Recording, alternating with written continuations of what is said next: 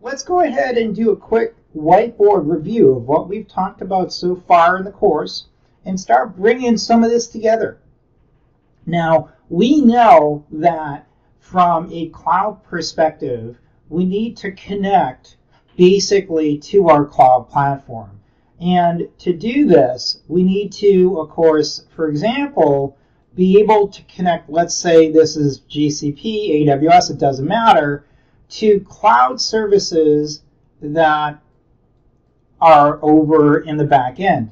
Now, I'm going to go ahead and just sort of take a second and talk about this. So this is our back end. And this over here, of course, would be the front end of the cloud. And what does this mean? Well, first, we need to realize that we need to connect to the front end. And to do this from on-prem, our developers that are sitting on-prem or at home, could be remote, it doesn't matter, will need to connect to the cloud platform. And to do that, they need to use what? An API, an application programming interface. So from a perspective of a connection, basically an integration from on-prem, we need to connect from on-prem to the front end with an API. So hopefully that's pretty straightforward. Now, when it comes to the cloud provider, we also can interface with back-end services. For example, in Google Cloud, we would have Compute Engine, and as part of that, we would have service accounts, APIs that would be enabled to be able to communicate with other services.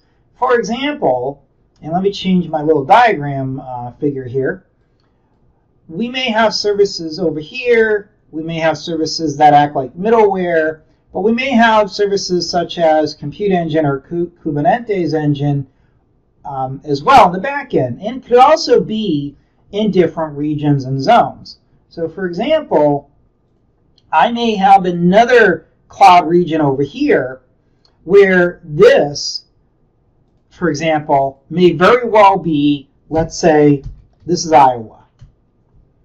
And then over here, and let me just draw this out, over here might, again, maybe another service in Google Cloud that's deployed, for example, in Charleston, South Carolina, in Finland, in Australia, wherever it is.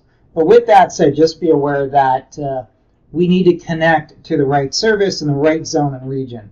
For the purposes of this discussion, I just wanted to bring together that. Now, let's talk about, for example, orchestration briefly as well. What we could do is, if we're using a cloud service, we could use, for example, and I'll go ahead and bring this over here, what is called basically some kind of an infrastructure as code solution. And that would be a way we could orchestrate our services. And the way this works is I could go into, for example, CloudFormation, and I'll just write that down. Again, you don't need to memorize this for the test. I'm just trying to bring together a few things. CloudFormation in AWS, but in Google Cloud, we would call this Cloud Deployment Manager.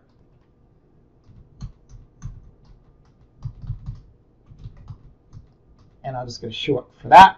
But basically, in a nutshell, what we could do is I could spin up basically a template here, and it'll deploy this service, it'll deploy another service over here, and it could also deploy additional services in other regions and zones, because some cloud providers not only have regional provisioning capabilities, but also multi-regional, like Google Cloud, for example. So it really depends on the cloud provider, the capabilities.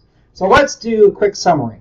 We know we need to have, for example, an API. The API connects basically our application, our client app, to the cloud service. There's front-end APIs. There's also back-end APIs as well. It varies by the cloud provider. Lastly, we know we could use some kind of an orchestration service such as CloudFormation, Cloud Deployment Manager, which is also known as Infrastructure as Code, which brings together, and I didn't mention this in this diagram, but basically brings together a run book for us to bring everything together to follow a baseline that we set. And that's the beauty of the cloud, is it brings everything together in a nice, easy to use manner. Let's move on.